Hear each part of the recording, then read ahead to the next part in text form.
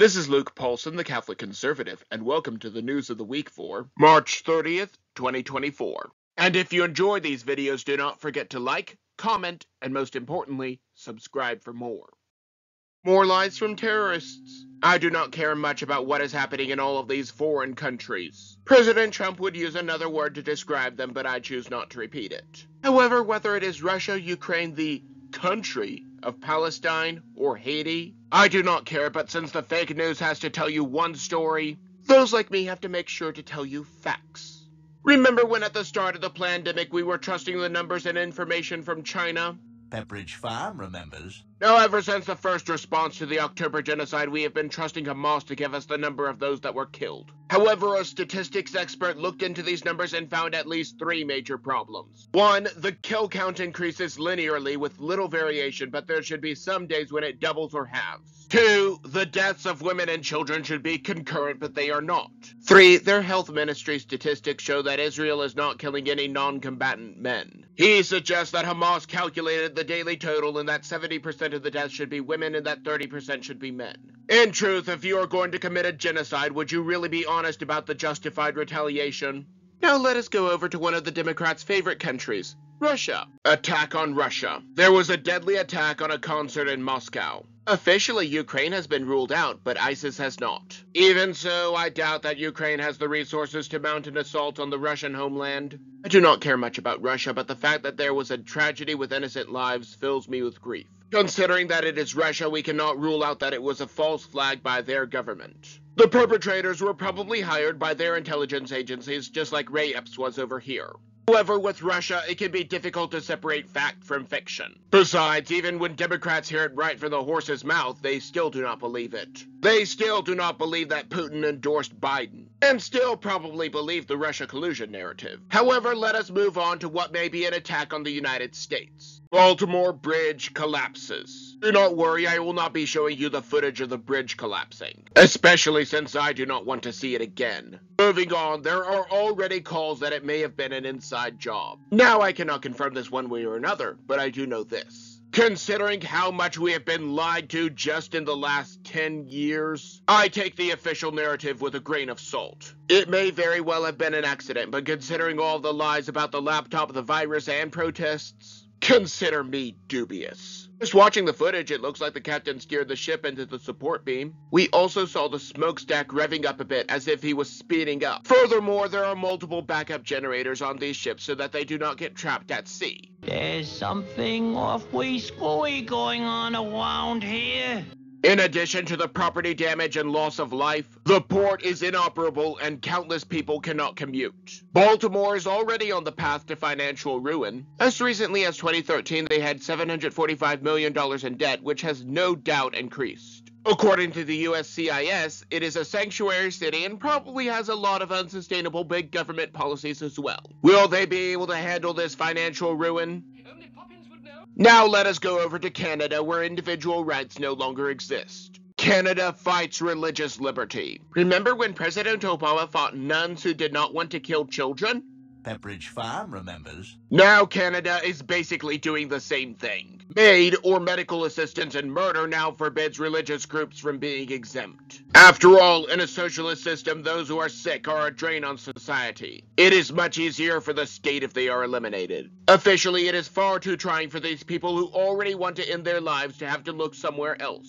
I am sure that these people can go anywhere else in their country to have a doctor kill them. The fact remains that if you help someone kill himself, you have to answer to God for it. This leaves these religious groups with a few choices. 1. Kill people and have to answer to God. 2. Not kill people and be shut down by force. Or 3. Shut down willingly and leave countless without care. I would not want to be these people, but in the words of St. Peter, we ought to obey God rather than men. Pray for these people that they do the right thing and protect life. Back to the United States. The Supreme Court on the pill. The Supreme Court has heard oral arguments concerning the abortifacient drug mifepristone. Ever since Roe v. Wade was overturned, we have had 50 battles across this country to end infanticide once and for all. While states like Texas have made the abominable practice completely illegal, other states are ramping up their murders. Liberals and sanctuary states for the unborn are getting the pill shipped from liberal states. At least according to CNN, the justices are wondering if they need a nationwide ban on the drug. After all, it is safe and effective. It may be effective, but it is not safe for the child and may not even be safe for the mother. If she takes it too late, she can end up in dire straits as well. The fact remains that the mother's body was built by the Almighty to be a safe space for these children. Now it is a spot where the child cannot even depend on his own mother for safety. I hope and pray that the pill can be made illegal. On one hand, the justices have an obligation to rule justly based on the law of the land. On the other hand, the justices will have to answer to the Almighty if more children die from this pill. However, we at least need to celebrate the victories that we are getting today. Trump is not tired of winning. Nathan Wade, who was in a relationship with his boss Fani Willis, resigned from his post. As I understand it, Willis now has to appoint someone else to persecute Donald Trump, and if no one will take the job, her case has to be thrown out. Next time, President Trump will think twice before making a phone call asking for a secure election. However, persecutor Jack Smith also has a problem. Now the judge is tying his hands, as the fake news says. However, considering that this is a persecution, it is probably closer to justice than anything else. Let us be frank, you can trust a persecutor even less than you trust a lawyer. And in New York, President Trump's bond went down from $545 million to just $175 million. Not only is this a difference of $370 million, a reduction of 68%, it is much more reasonable. President Trump does not even need to use the money from Truth Social, as he will probably be able to pay it in cash. So far, all of their attempts at persecution are just falling apart. Even so, according to AOC, President Trump might not have even committed a crime. AOC offers legal advice, and we need to trust her. She was a bartender. She asked what crime specifically Brandon was accused of breaking. The legal expert called to testify replied that he was accused of RICO. The same woman who is scared of her garbage disposal decreed that this is not a crime. It is a charge that was created to go after serious criminals, but also President Trump for some reason. Since AOC must also identify as a lawyer, she ruled that RICO is not a crime. As such, President Trump can go free. After all, AOC said it, and without crying in front of an empty parking lot. However, let us now go to the Lone Star State for some more news. Lone Star battles. Florida banned the use of social media for anyone under the age of 14. I am not sure if this is legal, but it is what it is. However, in Texas, we are striking at something that can be just as dangerous.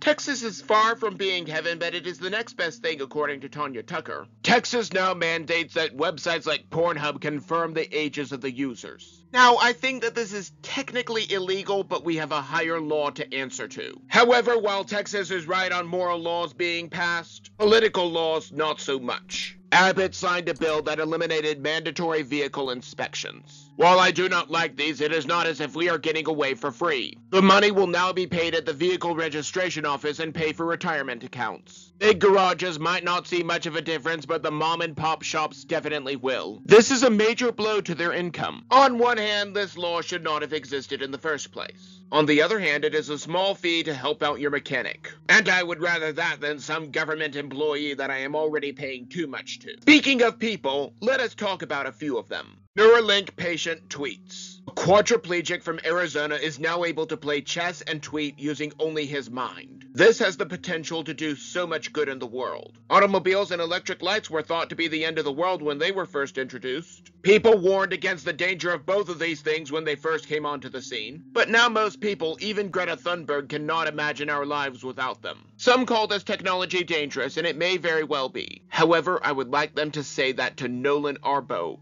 who now has freedom that he never had before. Candace Owens has a beef. Unlike Steven Crowder, Candace Owens does have a reasonable beef with the Daily Wire. They are the typical conservative ink company. They will endorse gay marriage and allow you to criticize any country in the world except for Israel. Ben Shapiro was okay with Hillary Clinton winning just so that Donald Trump would not. He also was scared of calling pansexuals weird. The fact remains that he and the rest of that company may not be members of Operation Mockingbird, but they only weaken the united front that we need to have against the fake news. It started with Candace Owens endorsing neocon Nikki for Prime Minister of Israel, and being sad over the deaths of civilians in Gaza, even though, as I talked about a few minutes ago, those numbers are wrong. And now one Rabbi Shmuley made several claims about what she said that are not true from what I can find. He even immaturely mocked her with the costume on the right side of your screen. Her contract was bought out, and she is now independent. While I would love for us all to get along, the right can be just as dangerous with cancel culture when they want to be. However, no one at the Daily Wire leadership can be trusted, as Jeremy Boring now says that saying Christ is king is anti-Semitic.